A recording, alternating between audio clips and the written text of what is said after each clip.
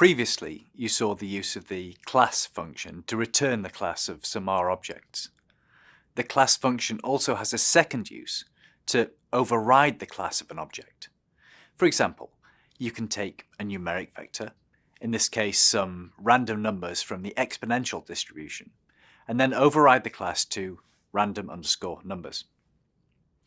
Let's see what the x variable looks like now. The values of x are the same, but now x shows that it has an attribute named class with the value random numbers.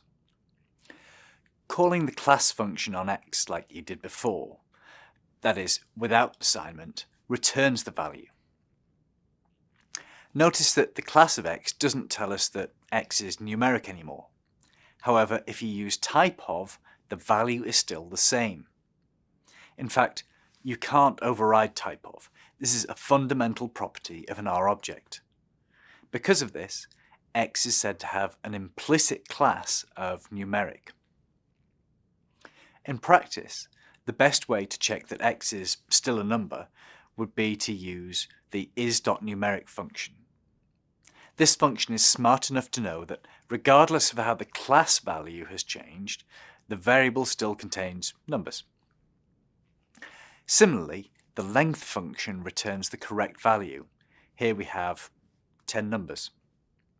Likewise, the mean function still calculates the mean of x correctly.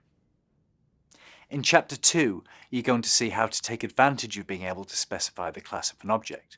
But for now, the important takeaways are that you can override the class, and that it's possible to do this without having to reinvent existing functionality.